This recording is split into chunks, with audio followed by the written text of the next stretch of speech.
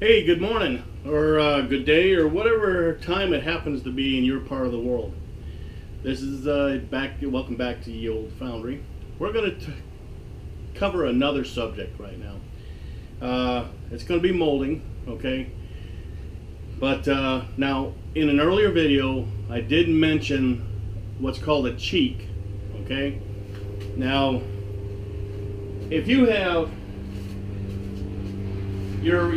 your flask here, your cope and your drag, and normally you'll have, the vast majority of the time, most of your castings are going to be in the drag, and this is just going to be the cover to keep the molten metal from flowing everywhere, and also to form the back side or the one side of the casting, right? But what happens if these two pieces aren't good enough for what you're trying to make? Okay, well, our predecessors, the molders of the past, figured a little something out. It's called a cheek, okay? It goes in between these two, all right? Now, if I was trying to cast, let's say, a billet. Now, for those of you who didn't watch the billet video, it's basically a form of metal that you're making for, let's say, a machine shop, okay? And the one, it can be almost any shape. It can be solid or it can be cored. In other words, have a hole go through it so that it's in more of a ring rather than a solid round shape.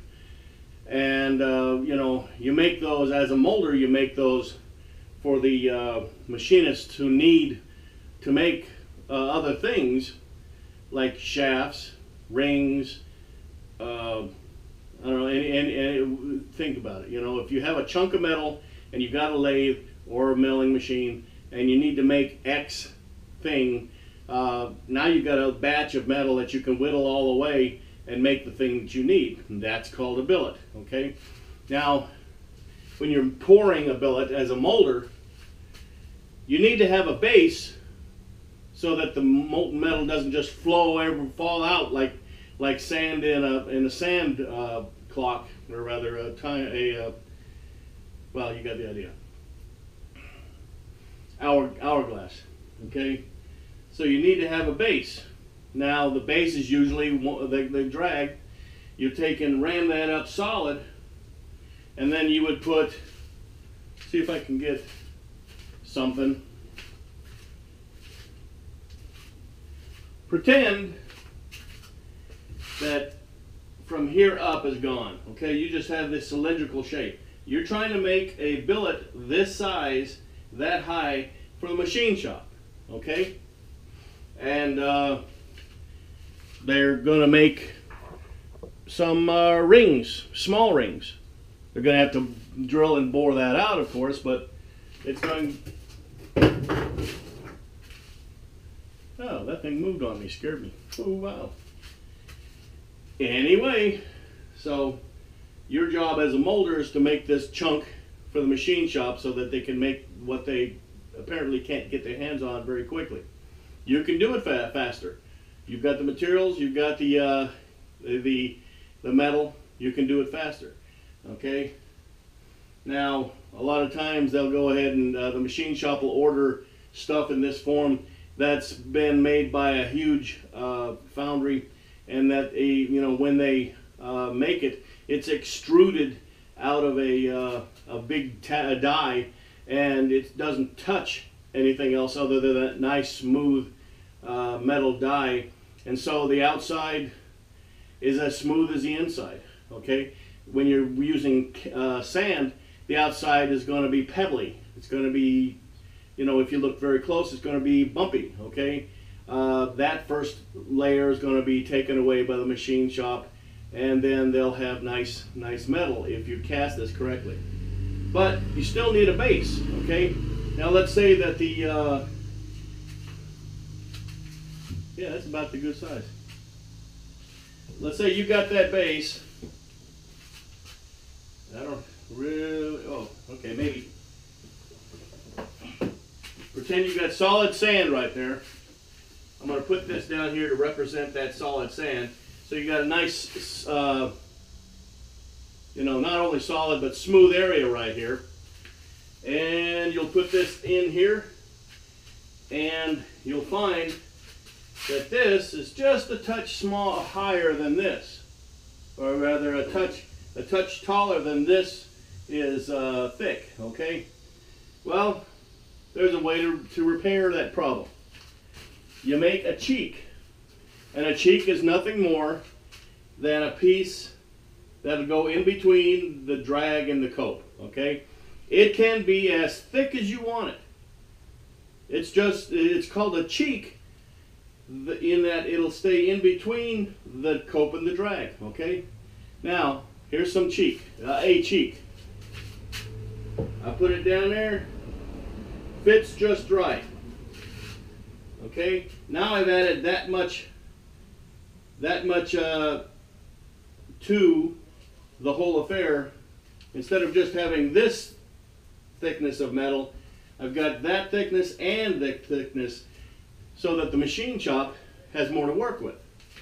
Okay. Now, get this right.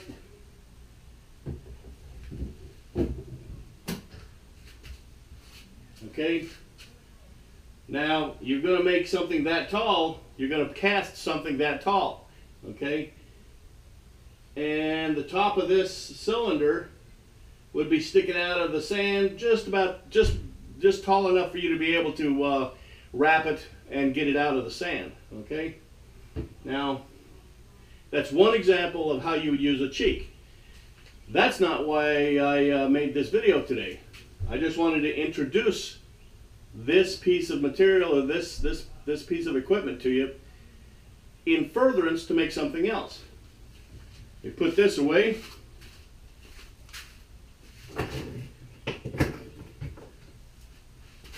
Okay.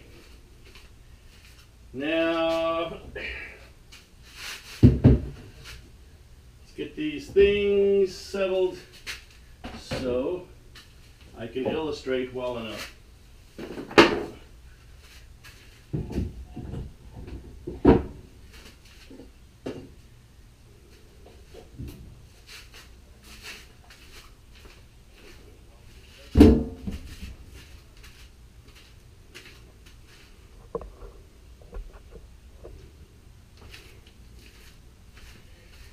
All right, now for those of you who have, you know, especially you machinists, you've been online.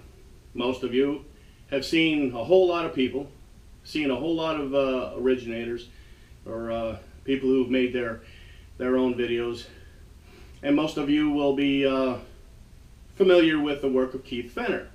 Okay. I think he's probably the first YouTube creator that I came upon back in a couple, 3 years ago, and I was loving the work that he did and all his ways of, you know, fixing problems, of originating repairs in certain ways, and a lot of them are his own making. Okay. Now, anybody who knows Keith Fenner knows that so far the last few years he's been championing an event of what's in your toolbox event, right? And now this is basically supposed to be to help the up-and-coming machinist. Okay, somebody who's not just goofing around, who really wants to learn, who really wants to get into the trade, become an excellent machinist. You can't become a machinist without tools. Okay, so he's been gathering up contributors. People have been volunteering in not machines so much, but tools that and the measurement devices and such things that helps a machinist do his job easier and more accurately. And I said, when I saw that, I said, you know what? I don't see a lot of molders sending anything. You know, there's something that a molder can contribute. to this, and I said to myself, I said, you know, one of the things that's helpful in a machine shop is a lead hammer. Okay, you can't always get your hands on lead. You can buy a lead hammer, but they're expensive. A newcomer, an up and coming new machinist is not going to have a bunch of bucks. So you know, it's good to have somebody give them a hammer. Not everybody can make hammers, though. Not everybody has access to lead. Okay, though I suppose if you had a mold for making a hammer, you might be able to find some lead somewhere. You might be able to get some scrap. You might be able to melt it down and pour yourself a lead hammer so that you can, you know, make a little minor adjustments in the lathe, or minor adjustments wherever you have something, you know, clamped down. Okay, so first thing I thought of is, you know, I've got my own 3D printer now. I had in my mind exactly what should be good. Now it's not, I mean, nobody needs a huge lead hammer. All you need is something that you can tap easy on your project and maneuver it, you know, nicely, easily in micrometers, right? Tiny little bits, so that it, you know, you'll have it in place where you want before you finally cinch down on your wrench. If you're a machinist, I'd say. Okay, so I designed. It's so crude you can't say really designed. It's not like I went down and made a lot of calculations and all that. But I remembered how we made some lead hammers for the machine shop in the foundry when I was in the Navy. And it was, you know, well reserved. I mean, well deserved and well received. They really loved it. Okay, so I remembered what these. Well, actually, they didn't look exactly like this. I made this simpler for the machinist who's going to be casting his own lead hammers. Okay. Now, of course, I used the 3D printer for the main part of it, and some stuff left over from other projects in my little foundry here. So it's dirty right now. Here's the main part of the mold.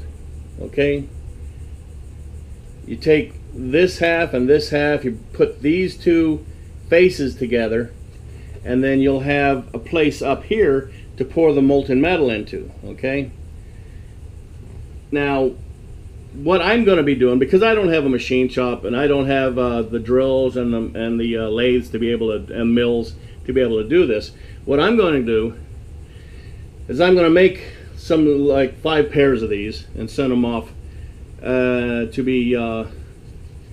be put into the, you know, the toolboxes along with other finished tools. Now it's up to Keith or anybody else who wants to do it, but it would be a very good thing for these faces to be machined off so that they fit solidly against each other. Okay, we don't need any holes in there. We don't need any rough spots so that the molten metal can work their way through the crack and start leaking out the sides.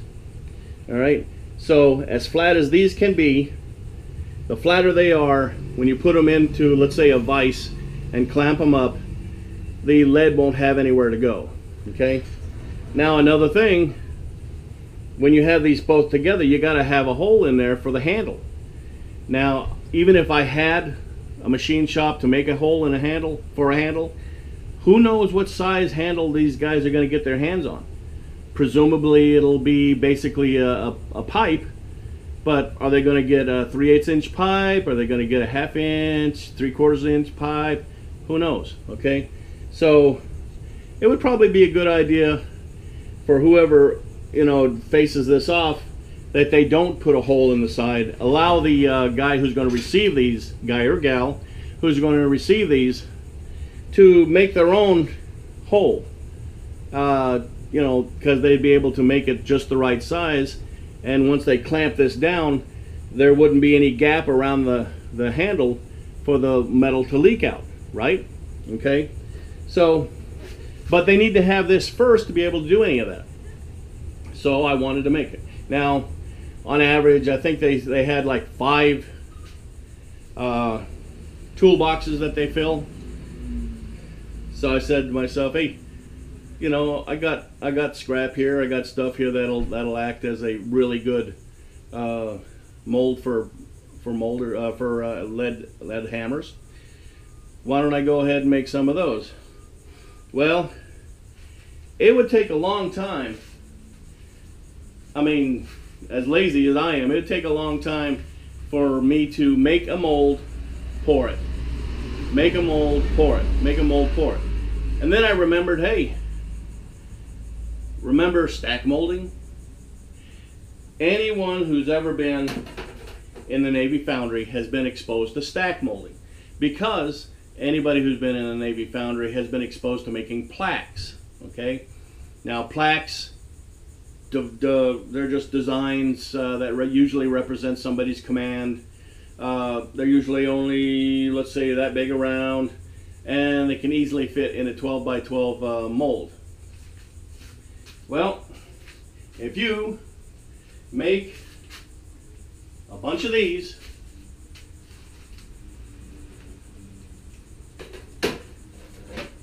and make it thick enough, well, you make it 12 by 12 just to keep standardization, you know, in play. Okay, so that it'll, you know, if you can use it for as a cheek in your regular 12 by 12 mold, that much better. All right, but this, I basically just put these together for stack molding for this occasion. Now, if you're, let me move you closer so you can see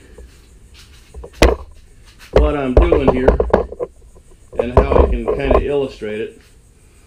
A basic rule when you're making a mold is that no matter what, you have at least an inch of sand between the molten metal and the form in which you're pushing the sand into, the flask or the cheek or the stack molding unit, whatever. All right, at least, because the inch of sand will not only act as a strong wall against intrusion, because don't forget, molten metal, when you pour it in there, acts just like water. Okay, if you have a hole in a bucket, that water ain't staying in the bucket. It'll pour out that hole, and it'll be a waste of time for you to put that water in the bucket. Well, the same thing is for a mold.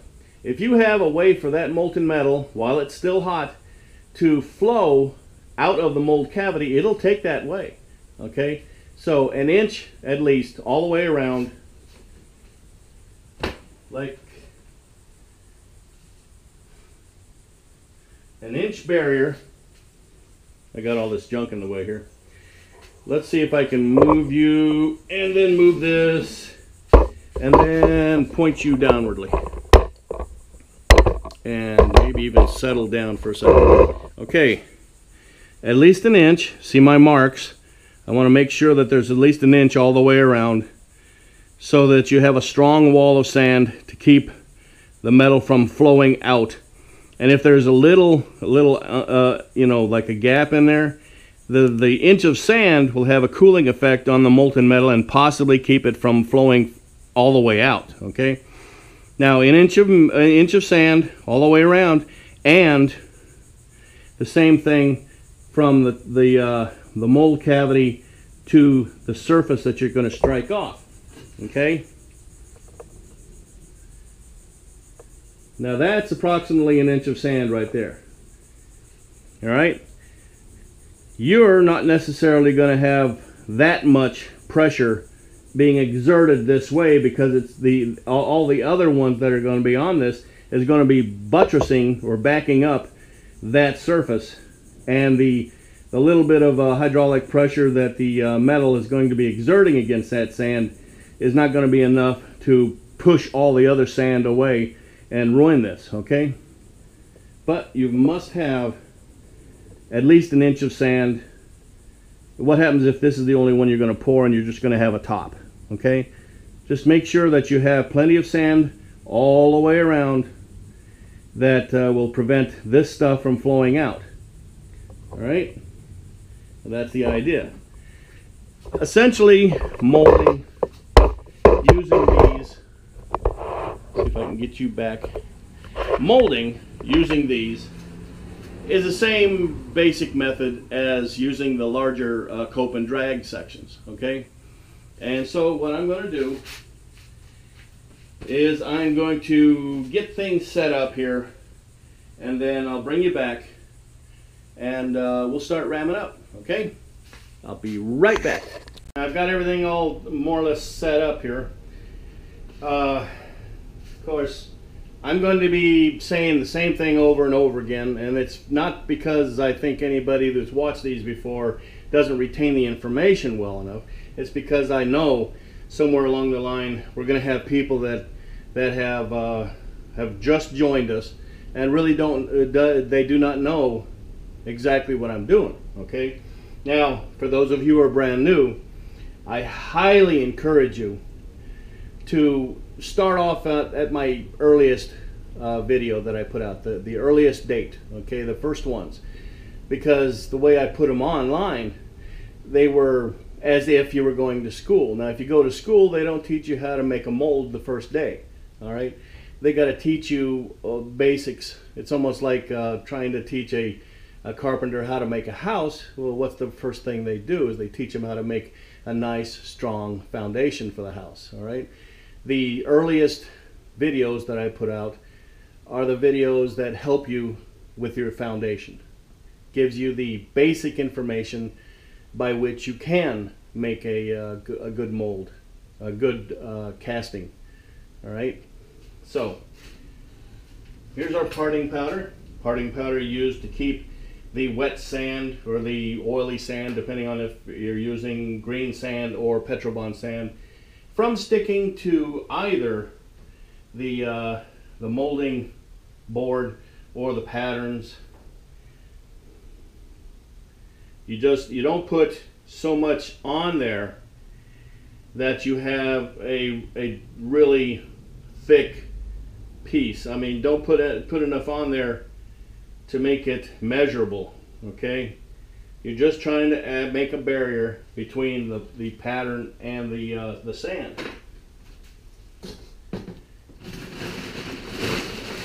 Now, the one thing I have noticed when using green sand, you got to keep it covered all the time, all right? Because this stuff, I mean, even the fact that we're here in Florida with this ungodly humidity, it still dries out faster than you want it to be a viable sand, a good molding medium, okay?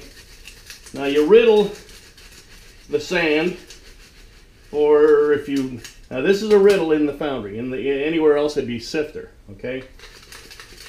But what you're trying to do is you're trying to put a layer of nice fine sand over the surfaces you're going to mold, and you don't want a bunch of these little clay balls or actually anything that isn't sand there in here. I think I need to add a little bit more. Now,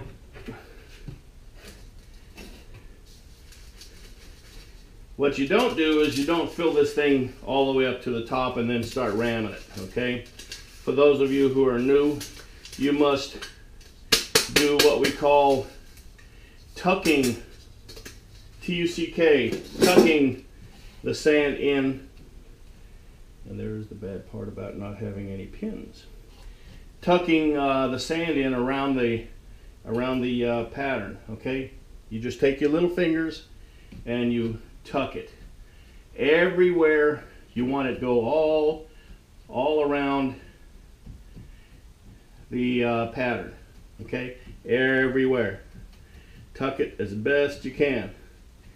Even out here where there is no pattern, you want to have a nice smooth surface providing you have a smooth surface, you've got, in this case I will have a smooth surface because I got plexiglass here, and we want this all to be nice and smoothly conforming to the patterns. Okay.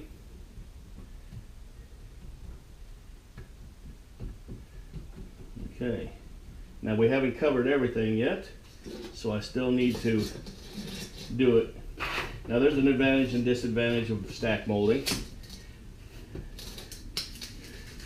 The advantage is that you can put many molds on top of each other and pour it in one big stack, providing that your casting that you're trying to make is all going to be in what's normally thought of as the drag. Okay, now almost got this stuff tucked.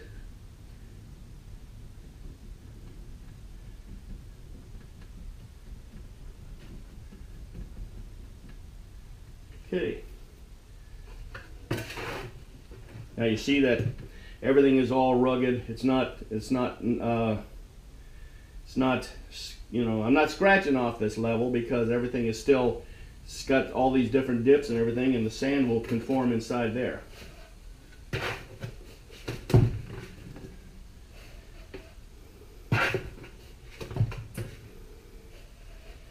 And keep in mind that if you have something that you're ramming up that's kind of tall, like the edges of these molds are tall, be careful on your ramming up. You don't want to, especially if it's made out of wood. If you hit it too hard, you're going to deform your pattern, and your casting is going to take on the form of that pattern. So if you don't want to deform casting, you don't mess up your pattern.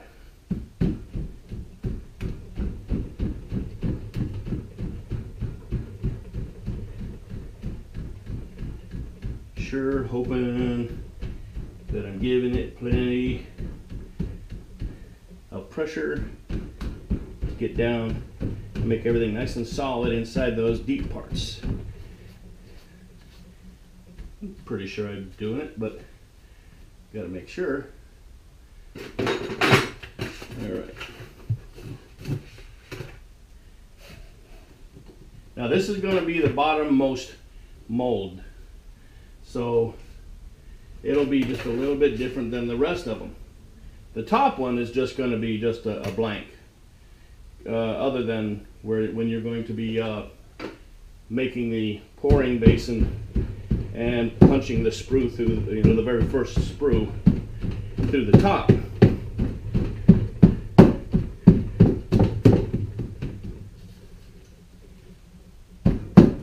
Okay, make sure everything is nice and solid.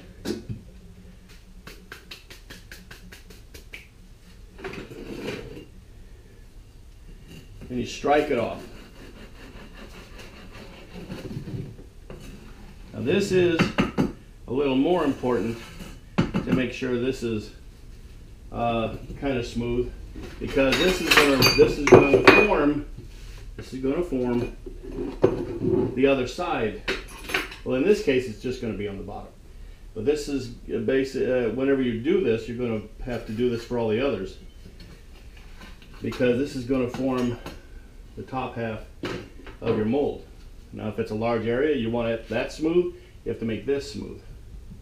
Okay, don't forget, you do still have to vent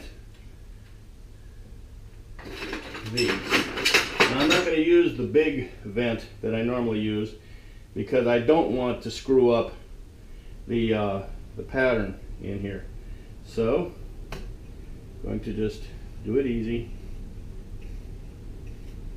And if I touch anything, I won't try and go through anything.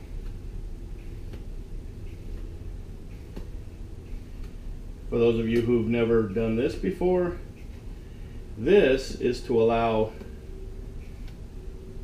the generated gases and water vapor to escape instead of forming bubbles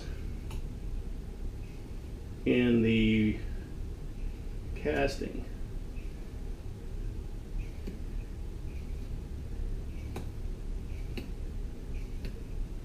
Now essentially so far this has been exactly the same way as all the other molds that I've shown you is going to be made. Okay, we've put parting powder on it.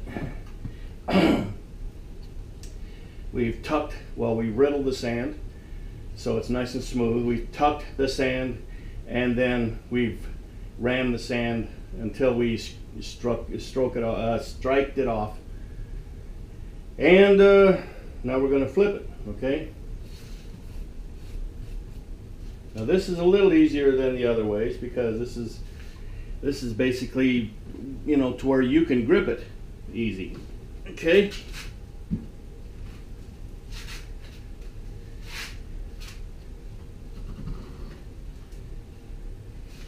See if it might be easier if I just do it reversed.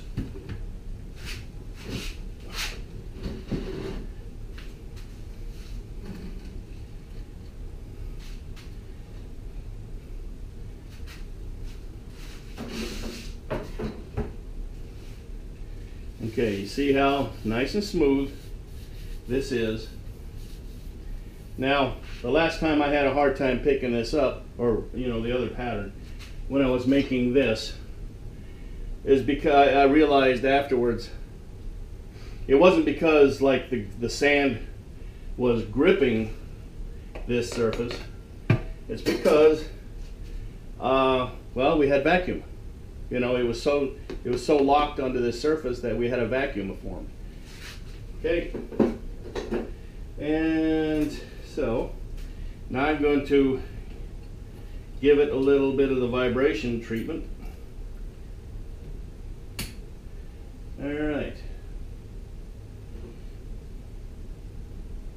The one thing you don't want to do is you don't want this to lift up, or because you might be having some shallow letters that if you let this lift up, because I put this on here, you know, it might ruin those. So I'm going to get something that'll act as a counterweight.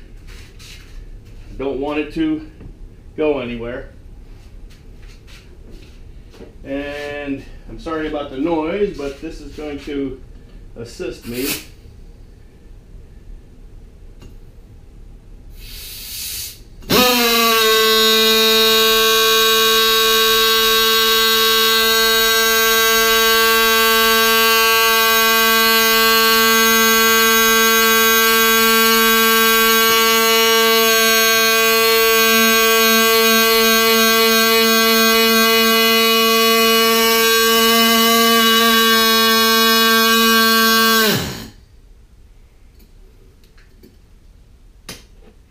Okay, let's get that off of there. Now, if you didn't have a vibrator, what you would do, I'll put this here. What you would do is use a wrapper. A wrapper can be something as simple as a crescent wrench or a vise grip, and you would just get it somewhere in the middle here. And normally a molder would have been good enough to make himself a nice little hole here, and so that it doesn't move around. But you can press onto this and it'll press into wood too. You take this and with a wrapper, you go all the way around every degree in the compass, okay? But because I do have a vibrator, I don't have to worry about that so much. Now let's see if she will let loose.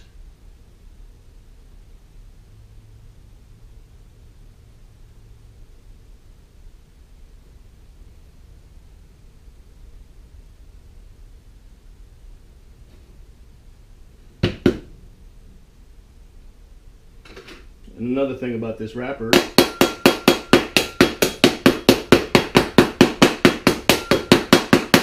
is you can hit it like that.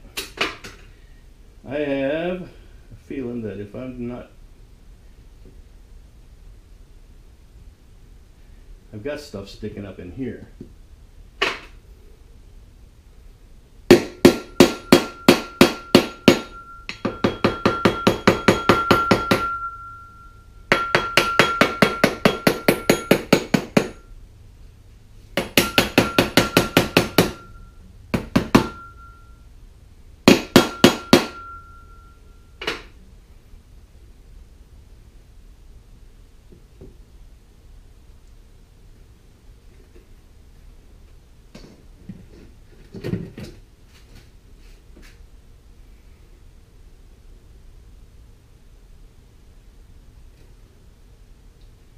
Well, most of it is good.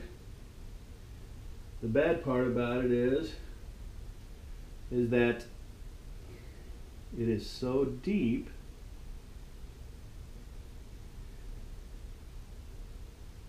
that part of it has been pulled out. And I have a sneaking suspicion I know why. Because this molder left a lip. He didn't do what he should have done. He left a lip in here. Okay? Alright, so I'm going to take a break. I'm going to knock this out, and then I'm going to make certain that everybody in here, now this didn't have much of a lip, but this one did for some reason. And I'll bring you back when I fix this problem and I've rammed up the first one here. Okay, well, more or less, well, it's not perfect. It's not as good as a pattern maker would have done it. But I did fix a bit the mistakes I made on this. Or I didn't make any mistakes. No. There's no molder in existence that can't make an adequately good excuse for why something went wrong. And, well, my excuse is I'm not a pattern maker. So I neglected to check all the edges and make sure that they were, they had the proper draft. So, over here, I made the bottom one, the bottom-most mold. That's the part of this whole affair that's going to receive the metal first, and once that fills up, it'll back up and then go into the next one, then back up and go into the next one. This is number 2, and you may or may not be able to see, but I did some drilling. Let me empty those out before we start playing. Did some drilling so that I had some air able to come in instead of having a vacuum in here, making it that much harder for me to pull the pattern. All right.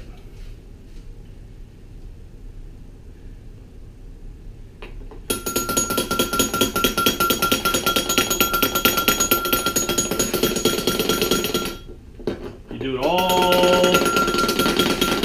points of the compass, 360 degrees.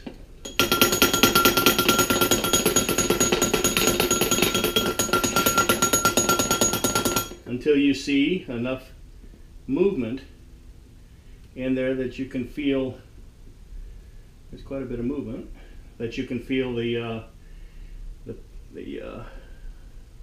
pattern will come out.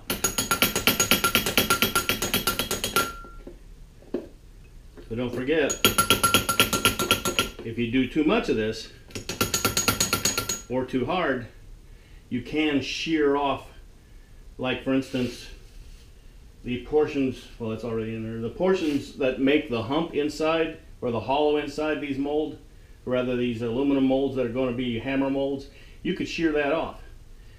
So the last thing you do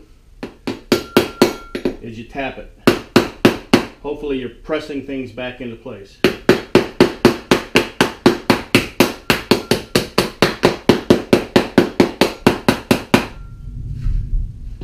a thunderstorm coming in. Uh-oh.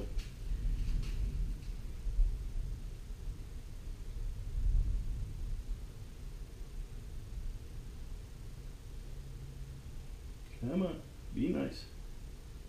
Let loose.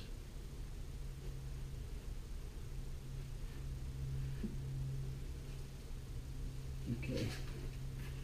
It is so deep that there's going to be repairs that need to be made. I think almost every one of these. The most important one, though, is the center of this.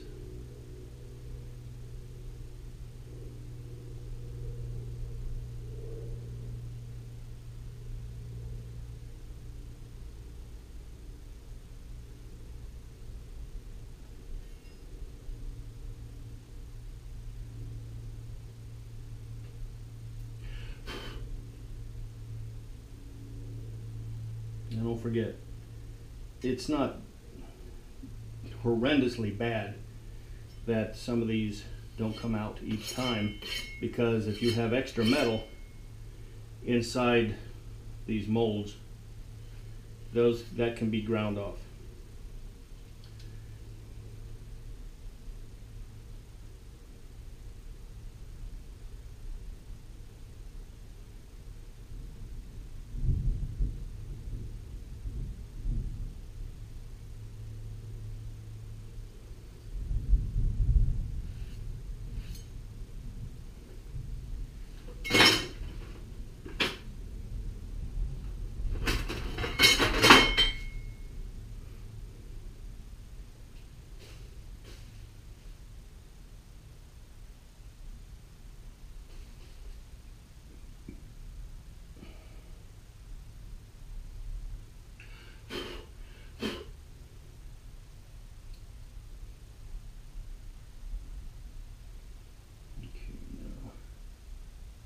Nice little mold and stay together. Now remember, any kind of brush you ever want to use, make certain that it is so smooth that you could use it for makeup. Okay, it can't be the least bit stiff. If it's that stiff, it's going to kill you to try and work with it. Okay, let's see if I can blow some of the sand out without blowing everything apart.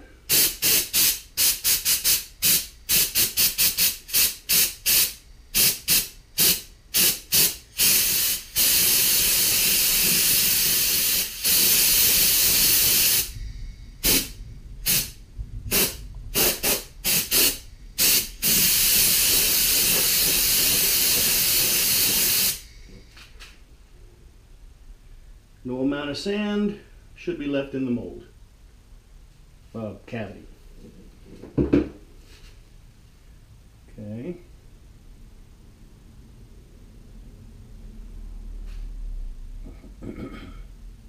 Now, let's take care of any of the sharp edges. The parting powder, when used in this way, is acting as a kind of a buffer between your brush and the sand, so that you don't go too hard on your sand.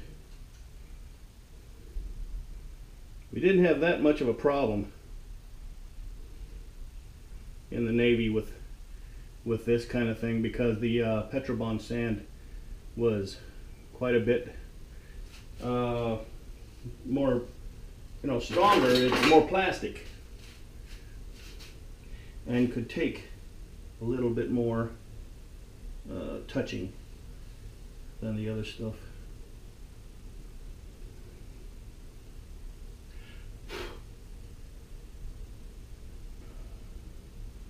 Okay, now we're coming up on the part that's going to be a little bit different. Let me blow that out, get it. Try to get it. Now don't get close to this when you are blowing things out, because it's likely to blow things sideways. But you're just trying to get the loose stuff out. Okay. Now, the idea is to stack these. If I stack this on top of this one like it's going to eventually be stacked, it's not really going to work because, well, the metal will stop right there unless I make a hole. And this is how this stacking works. Let me get this closer. Okay. And I see another crack here, which I don't want. Okay, you stay still. Now, if I was to punch this through there, well, actually this wouldn't be so bad. I was going to use this. Let's see how much. No, I'm going to try that. I'm going to use this. Now what you do, you find your spot down here at the very bottom. You try to get this right in the middle. And you push it through what little bit of sand is in there. You try and soften things up. Then you pull it out.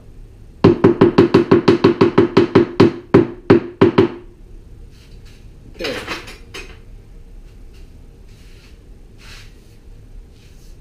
Now, I have one more thing to do, but I don't want to have it fall apart on me.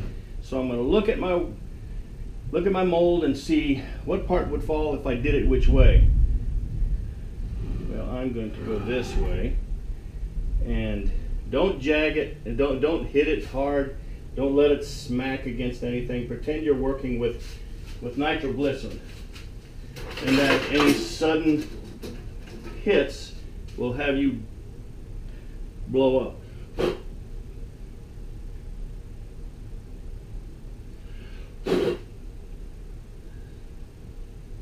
The only reason why I'm even exposing this is so that I can take care of the edges of that hole.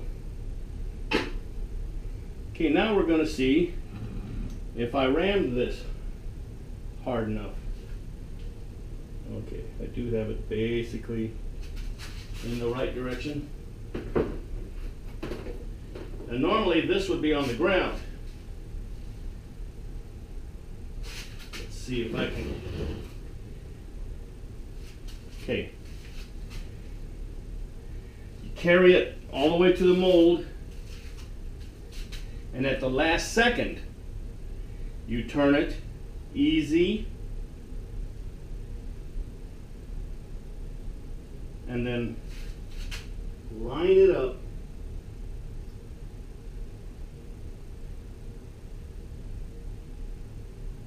over the splash basin. Okay. Now the question is, did I line it up good enough? Because I didn't have enough light to be able to see. I'll be right back, ladies and gentlemen, for a flashlight.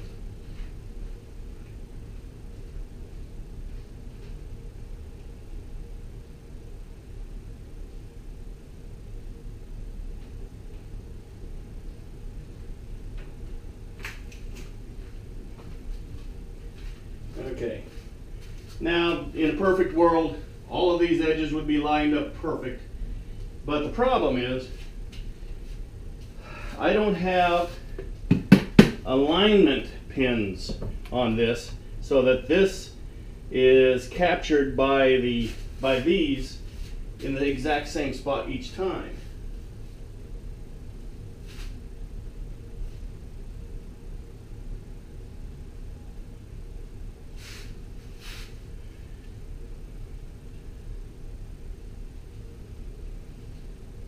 Okay, I've got it right over it. And that's pretty good.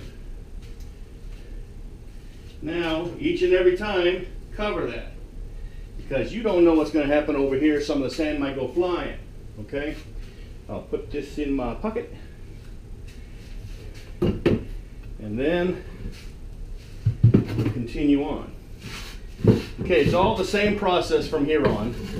The biggest thing I wanted to illustrate for you is that you can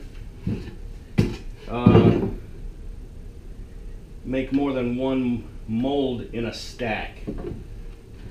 Okay. Right now I have 2 molds worth of casting or you know, mold cavities. Okay. I will be, if I just poured that alone, I would have 4 halves of a mold, a lead hammer mold. Okay, but I have a few more. I have 5 of them to make. I have 6. Let me see how many more. I'm sure I've got 1, 2, 3, 4. Yep, I have 4 more of these to go. The top one is just going to be a blank, so that when the metal fills up, it'll back up against that top and form the flat spot, the back side of these. Okay, so I have 3 more of those to make, and one top to make. I'll go ahead and make the other 3 of these, and then when I make the top, I'll bring you back. Okay. So I'm trying to save on battery, and besides, seeing me do the same exact thing over and over again is boring. All right, I'll be back in a bit. Okay, finally, as you can see, hopefully you can see. Can't tell what you can see. Well, this wide lens more or less lets you see everything in this room. Anyway, all these molds are made with relatively little repairing to do. Thankfully, I'm not. I mean, if I was a better pattern maker, I'd probably have a lot less repairing to do. But they're all made. Okay. I don't know, what did it take me? A couple, 3 hours? Anyways, so all I got left is just to make the top, the cope, in this case the cope. Bottommost one would still be the drag. That's a cheek, that's a cheek, that's a cheek, that's a cheek. Okay, if you want to be official about it, want to be technical. Okay, so, and it's raining here. We had a little thunderstorm go through, and now it's raining. So I had to shut the garage door, and now it's warming up. Of course, it's freaking Florida in the summertime. See, what's the temperature in here? Yeah, 90 degrees in here. No biggie, I can handle it. Hey, if we can handle it in the foundry on the ships, we can handle it at the house. All right. Now, you're still forming the back side of these castings with the bottom portion of this coat. Coat. So we still want to make it nice and smooth, even though we don't have to worry about getting very worried about, you know, too much tucking and all that, because I'm going on a flat surface. I don't have to really tuck anything because there's no molds, patterns in there. Okay. I was kind of sweating it because all I have is basically 3 buckets of sand, and 1, 2, 3. Yeah, 3 buckets of sand, and I wasn't entirely sure that I would have enough to finish everything, but thankfully I'll have just enough. So the one thing you got to watch out about with these little skinny flasks, they'll move on you. So try to hold one. Well, hold it with one hand until you get it pretty much rammed up. Yes, you still strike it off, and even though you didn't see it, I did Scratch it off, not strike it off. Striking is when you take the bar and taking the very top, the stuff you don't want on top, that you don't need.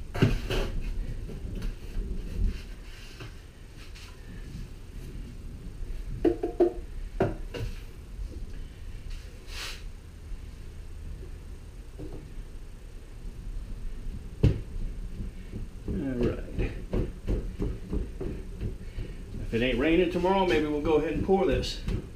But right now it's raining, and the weatherman says it might continue to rain for a little while.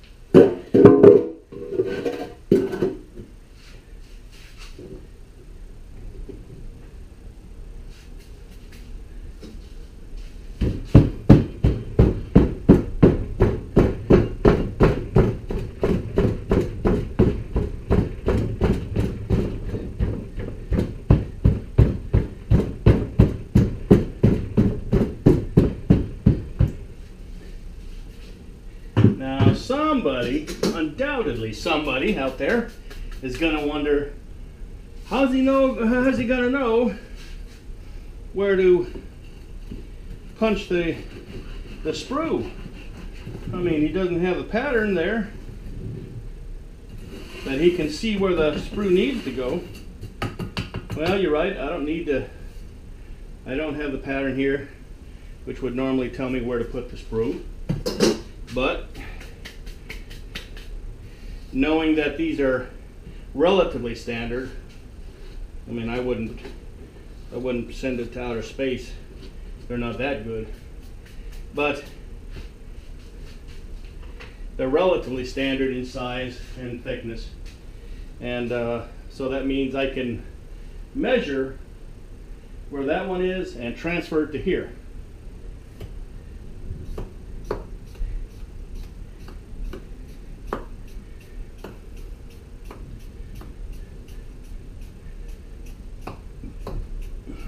Okay, vent hole's done.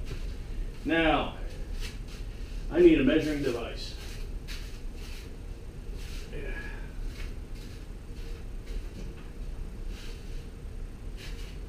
Put my leggings right there out of the way.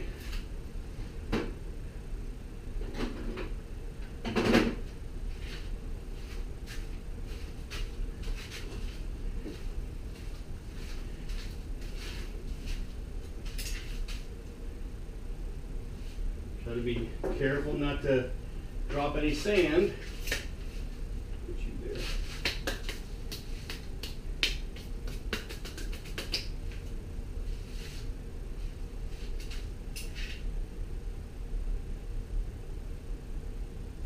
Okay, 3 3/8 in.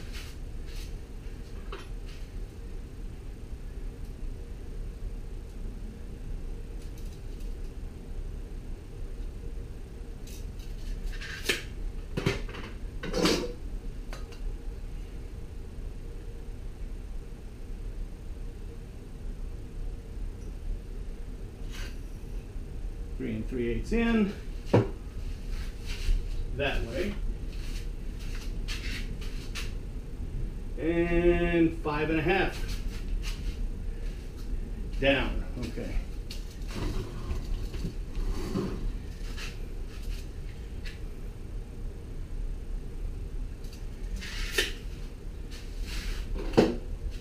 All right.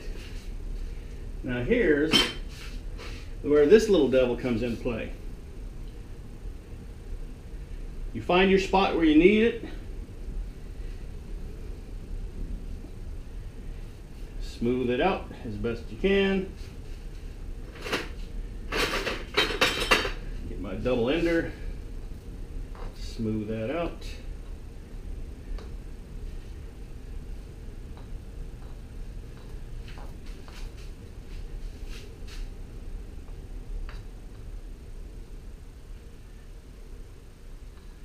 Just trying to minimize the problem with too much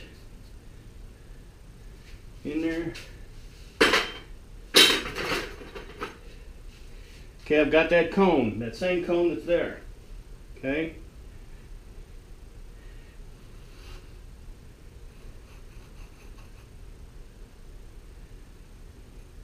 And there's the sprue. All right. Now we're going to just get rid of the loose sand.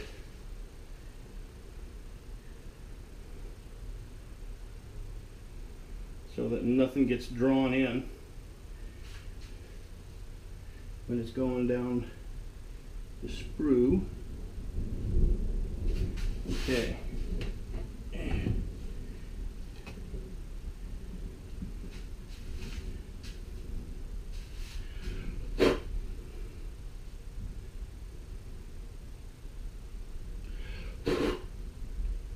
Okay, no sand.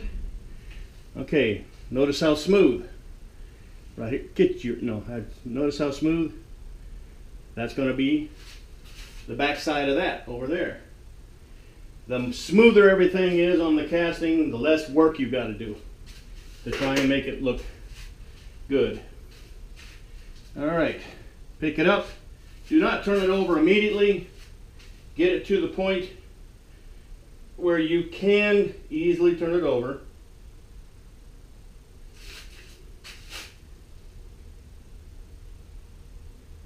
Then sit it down easy. Now let's see how far off I am. Well, straight shot down. Okay. Always remember, immediately after you put your cope on, sprue cover gets put on. Nothing more disappointing than having something get dripped or flopped into your down sprue if you don't need to. Okay, so these are ready to be poured, essentially ready. I haven't got them out on deck, and I haven't got any weights on them, but they're physically ready to be put out on deck, wherever my deck might be, whether it be out on the driveway or inside here, and get poured. Okay, and this has probably been an hour. I don't know. I usually take an ungodly amount of time to do these videos, but at least I'm not wasting your time. Everything I tell you is going to help you making a new casting or a good casting. Okay? All right, well, I got a shop to clean up. I got a garage to clean up. Ye old foundry is dirty right now. So I will see you later, and Liberty Call.